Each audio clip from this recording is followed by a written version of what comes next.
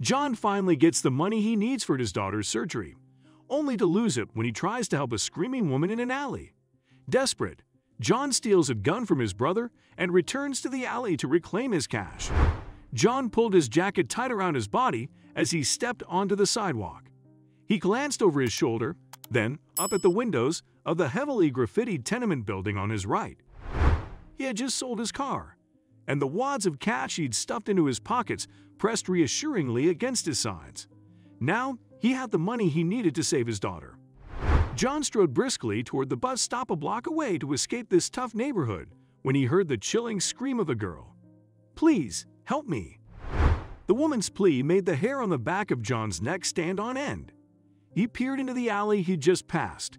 Trash overflowed from the dumpsters, and small creatures skittered through the shadows.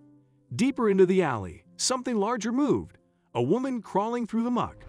John ran to help her. "What happened? Are you injured?" John's heart pounded as he knelt to assist the woman. Runny mascara had carved black marks over her cheeks, and her blue dress was torn. "Don't worry, miss.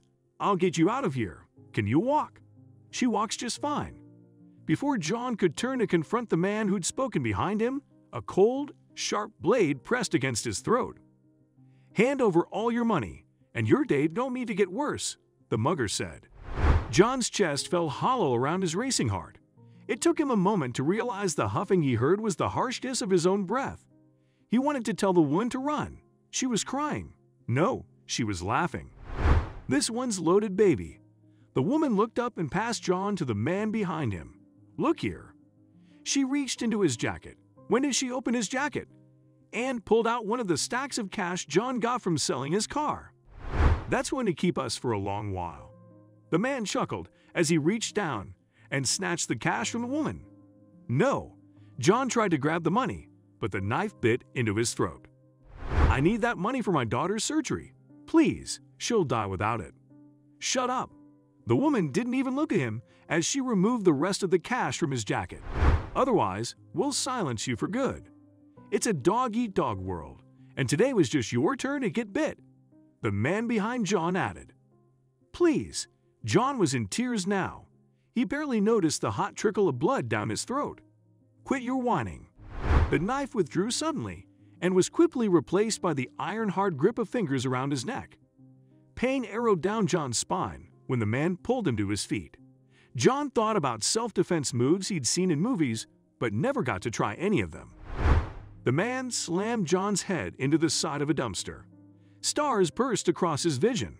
Chipped paint on cold steel, greasy wrappers, and torn bits of cardboard slipped under his fingers when he tried to grab something to help him stay upright. John scrambled through the trash to follow the blurry shapes of the man and woman who robbed him, but they disappeared into the blinding sun at the entrance to the alley. Once John could walk again, he went to the closest police station. The middle-aged officer at the desk gave him a once-over and shook his head. "Rough night, buddy?" "No, I was robbed." John leaned on the desk and pointed to his throat. "See where they cut me? I need you to find the criminals immediately and get my money back." "Of course you do." The officer sighed and took some papers from a desk tray. "I'll take your statement, and we'll see what we can do." Once John had finished telling the police officer everything that happened to him, the man sniffed and leaned back in his chair. "So you went into a dark alley in this neighborhood with $12,000 in cash in your pockets." The man's mustache quivered like he was suppressing a smile. "Unknown assailants stole your money, and now you want us to find it when our only lead is the location where they robbed you." I got a good look at the woman. She had blonde, shoulder-length hair, blue eyes. The officer raised his hand. "That describes a quarter of the women in the state, sir. We'll send some officers out to investigate and get back to you if we find anything." John left the police station in a daze. Outside, he stared at the people passing by. Most of them wore shabby clothes and had a glazed look in their eyes. He trusted the police to help him, but now he realized he was probably one of thousands of mugging victims in this precinct. The odds he'd get his money back were slim. His heart turned to lead, and tears poured down his cheeks as he contemplated what that meant for Brianna. Brianna's room in the hospital felt stuffy and overheated compared to the fall chill outside. John had removed his jacket. He'd had an irrational urge to throw it in the trash, but instead, it now hung over the back of his chair. Apologies burned in the back of his throat, but John didn't have the courage to tell his comatose daughter he failed her.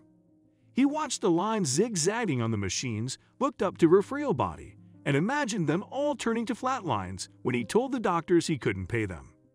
If only he could turn back time. He'd never have allowed Brianna to go horseback riding if he'd known the darn horse would probe her. If he'd realized how long the ambulance would take to reach the farm. If he'd known a single moment would steal his beautiful daughter from him. John sandwiched Brianna's limp hand between his own. She looked so peaceful. She might have been sleeping if it weren't for the pipes helping her breathe, the pads stuck to her shaven head to monitor her brain, and everything else feeding life into her body.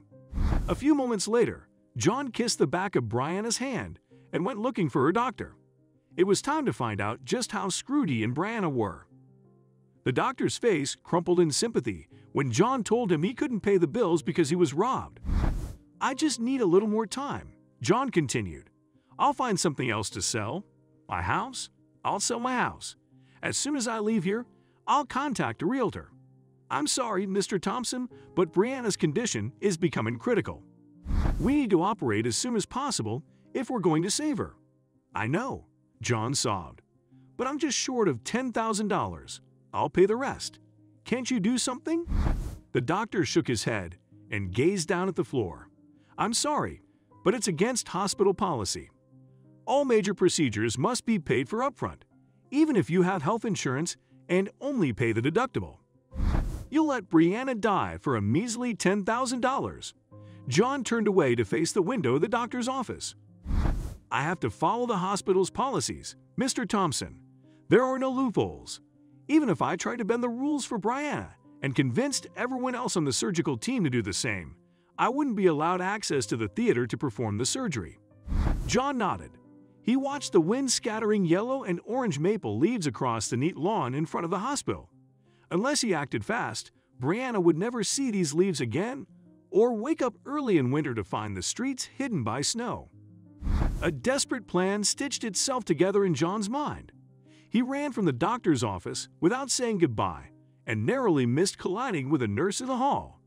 "No running." The nurse shouted after him. "This is a hospital, not a park." John ignored her. He hailed a cab outside and promised the driver a big tip if he'd get him across town as fast as possible. There was one person in this world who could loan him the money Brianna needed. John pounded on the door to his elder brother's apartment for ages before Richard answered. The brothers hadn't spoken in years, not since John discovered the illicit aspects of his brother's income. They'd argued, and John disowned Richard that day, so he was surprised when Richard welcomed him inside. John sat on his brother's leather couch and told him everything. "Please say you'll help me, Richard. I know I've shunned you for the past few years, but Brianna's life is at stake." Richard sighed. "It must be pretty desperate for you to come running to me. What was it you called me, little brother? A scumbag thug? Are you sure my money isn't too dirty for you? This is about Brianna, not you and me." John leaned forward. "Please, Richard. There's nobody else I can turn to. 10,000 doesn't just fall from the sky, little bro." Richard shrugged. "I might be able to get it for you, but I don't have that kind of money just lying around." "Then give me a gun. I'll return to the alley and make those muggers give back my money." Richard laughed. "A gun? You're more likely to shoot yourself. Just sit tight. I've got this." A knock at the door interrupted their conversation. Richard was suddenly as alert as a guard dog. He grabbed John's arm, tugged him to his feet, and pushed him toward the bedroom. "Get out of here now. Take the fire escape." Richard kept his gaze fixed on his front door. "But, get lost," Richard snarled. John's last glimmer of hope turned to ash. He should have known better than to expect his no-good brother to come to Brianna's rescue. He opened the window leading out to the fire escape. What was he going to do now? Asking Richard for help had been John's last resort. If Richard couldn't loan him the money he needed for Brianna's surgery, his daughter would die. John turned to ask Richard for the money one more time, but his brother was leaving the room and slammed the door before John could speak. In desperation, John glanced around his brother's bedroom. John had sold everything of value he owned, but maybe Richard had something worth $10,000. A dark, rounded shape jutting out from beneath a stack of papers on the bedside table caught John's eye. He looked closer and gasped. This was exactly what he needed. He glanced back toward the sitting room before tucking Richard's gun into the back of his trousers. One way or another, he'd save his daughter. Fear crawled across John's skin when he approached the entrance to the alley. Every step he took produced a cacophony of crunching leaves and trash. His heart galloped in his chest, and all he could feel was the weight of the gun tucked against the small of his back. The woman was crying. John pulled his hood over his head and moved toward the sound of her voice. She reached out a hand to him, and John pointed the gun at her head. "Give back my money," John shouted. He glanced into the shadows beside the dumpsters. "Give it back right now, or I'll shoot her." "Oh, it's the dying daughter guy." The man rose from behind a row of overflowing trash cans. "Put that toy away before you embarrass yourself.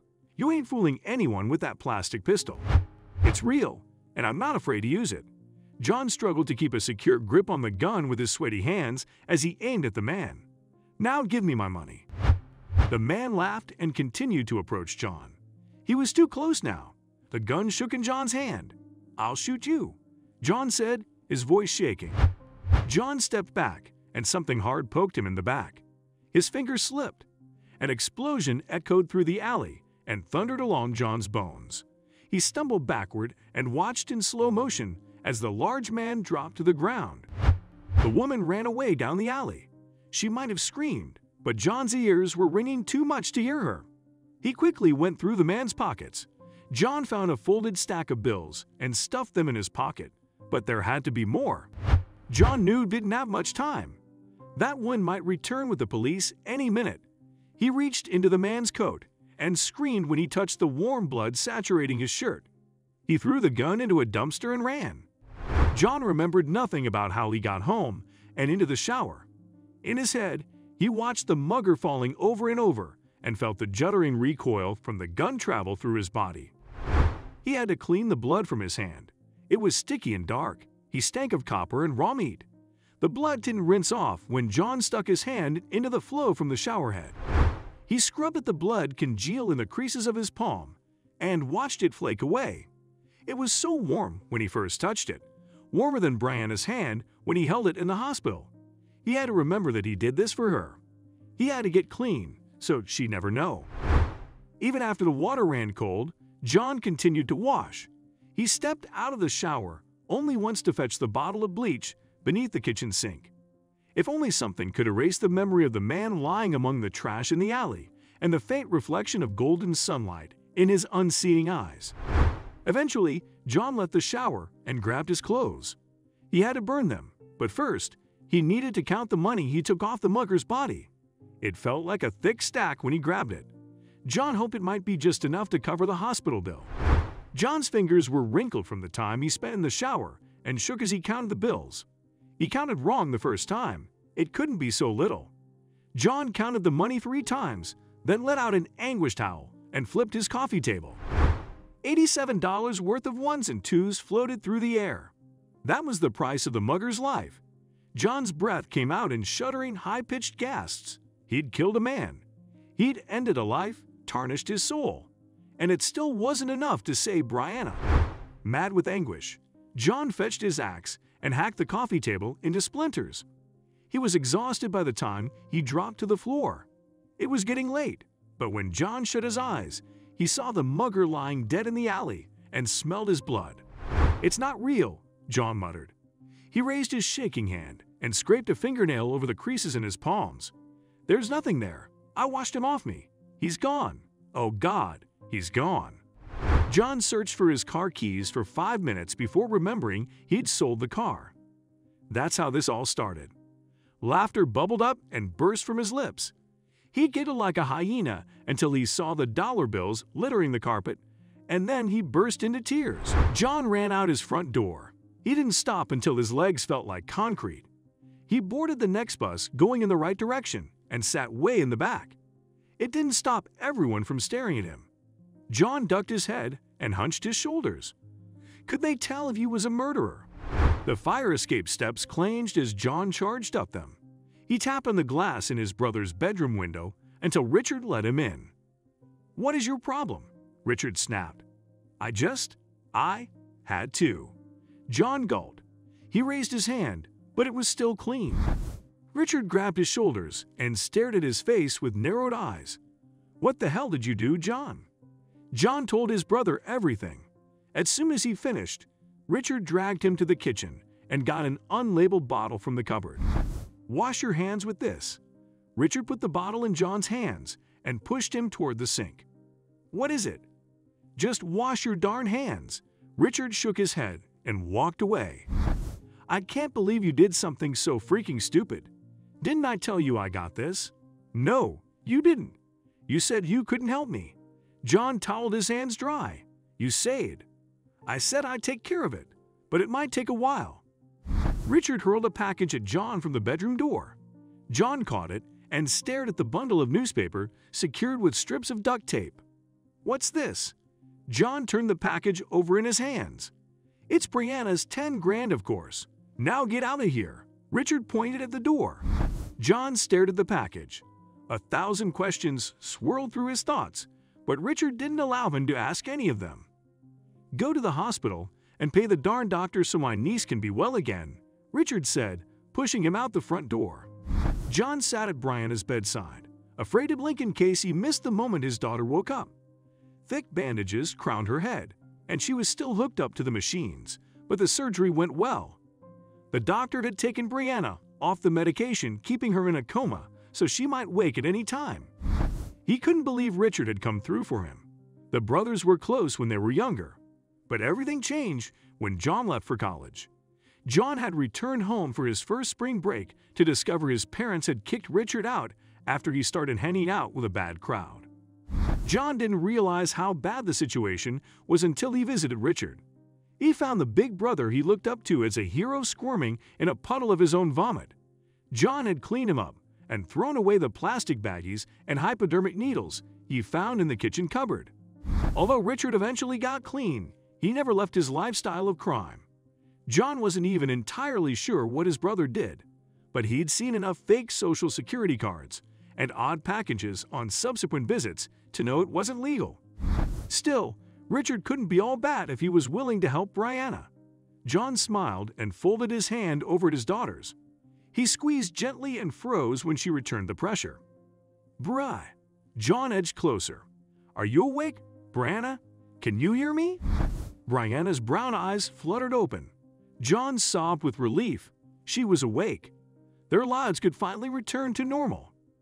The door to Brianna's room burst open. 2 police officers entered the room. "John Thompson, you're under arrest for murder." John sat facing the police detective in the interrogation room. He felt like 1,000 eyes were watching him from behind the mirror on one side of the room. Every breath made him choke on the cloying citrus scent of the chemical they used to clean the room. "We have your brother in the cells." The detective stared at John over the rim of his coffee mug. "We found his gun at the scene, and we have his confession, but I smell a rat. Want to know why?"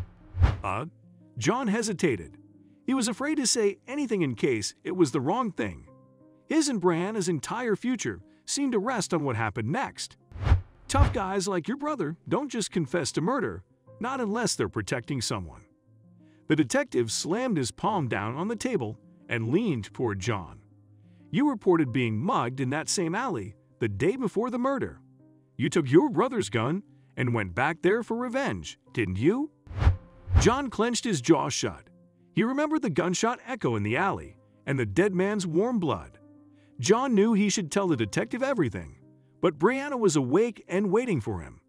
Who would care for her if he went to prison? Not feeling talkative, John? The detective smirked. "That's okay. These days, we can test for gunshot residue in minutes without needing to leave this room." A different police officer entered the room and tested John's hands for gunshot residue. John remembered Richard's insistence that he wash his hands with that strange substance.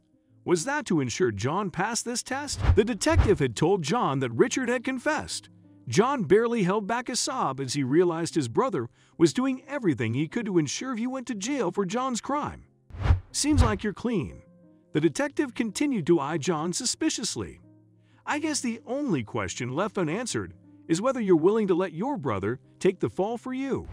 John gulped. Richard had done bad things, but he didn't deserve this. It wasn't fair. There was only one thing John could do. John met the detective's steely gaze and said, "I don't know what you're talking about." Sunlight shone down on John as he exited the police station, and a sudden gust sent fallen leaves dancing across the parking lot. His heart felt cold and empty. He turned around. Maybe it wasn't too late. He could still save his brother. John reached for the door handle, but never turned it. No, he couldn't help Richard, even if it was the right thing to do. Brianna needed him more than his brother. Richard had done this for her, and John needed to honor his choice.